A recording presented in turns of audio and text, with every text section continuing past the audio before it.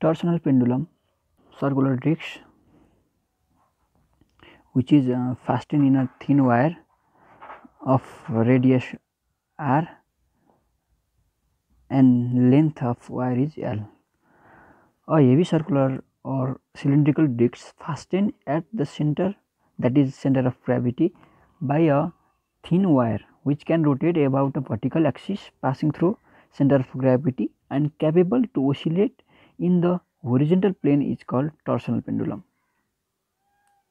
A heavy circular or cylindrical disc fastened at the center of gravity, that is center of this circular disc, by a thin wire which can rotate about a vertical axis passing through center of gravity and capable to oscillate in the horizontal plane is called torsional pendulum. Capable to oscillate in this plane, horizontal plane. Now, when a disc is rotated by an angle theta, wire twisted by theta, which produce restoring torque. When a disc is rotated by angle theta, wire twisted by theta, which produce restoring torque. This angle of rotation theta produce a restoring torque. This restoring torque gives oscillation. This restoring torque oscillate the circular disc. So the motion of torsional pendulum is angular simple harmonic motion.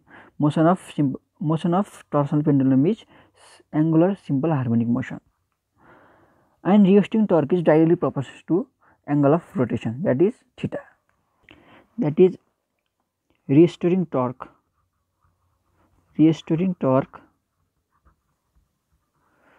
Tau is directly proportional to theta, implies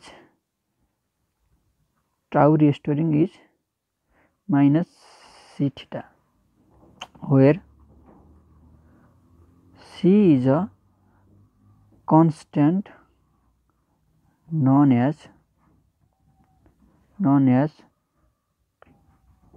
torsional constant.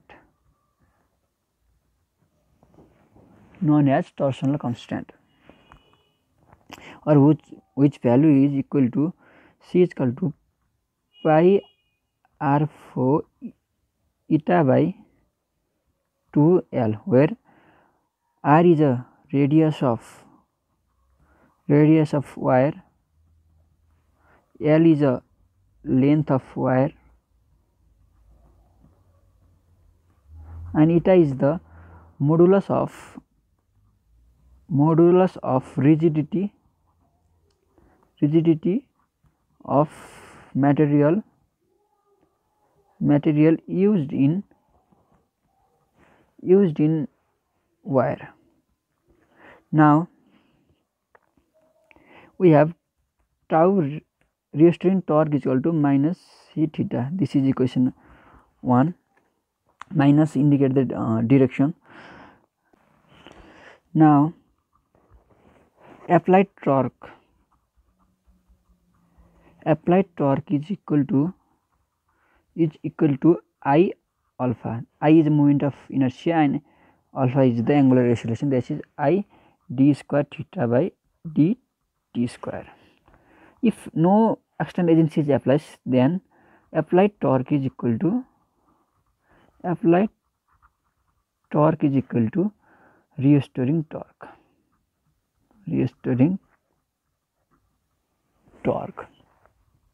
That is, this is I d square theta by dt square is equal to minus c theta, or d square theta by dt square is equal to minus c by I theta, or d square theta by dt square plus c by I theta is equal to 0.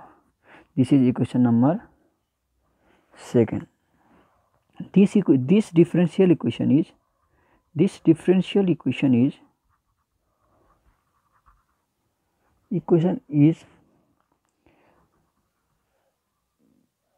the equation of torsional pendulum. This differential equation is equation of torsional pendulum which is similar to the equation of simple harmonic motion, that is d square theta by dt square plus omega square theta is equal to 0. This is equation number thumb. By comparing equation second and equation third, we get omega square is equal to c by I. This implies omega is equal to root under c by I, and this implies omega is a 2 pi by t. T is a time period, so 2 pi by t is root under c by I. This implies time period t is equal to 1 is equal to 2 pi root under I upon c. Now this is the required time period of torsional pendulum. By this equation, time period depend upon moment of inertia and torsional constant, but the moment of inertia I and c both are independent of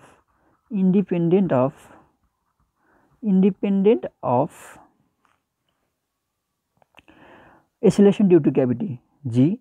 So time period of torsional pendulum is independent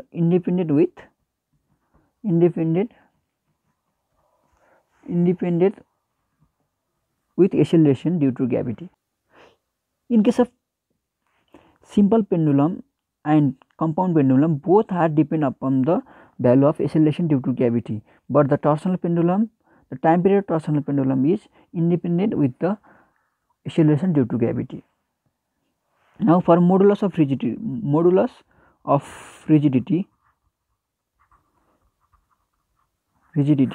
we have c is equal to pi r4 eta upon 2l and t is equal to 2 pi root under I by c. Now putting the value of torsional constant in equation 4, we get t is equal to 2 pi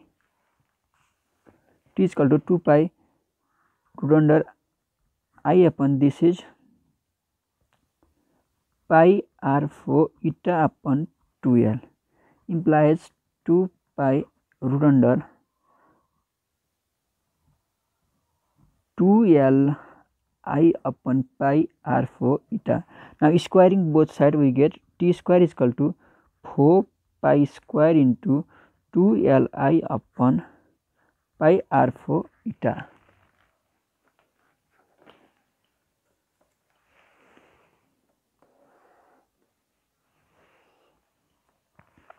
This implies eta is equal to 8 pi l I upon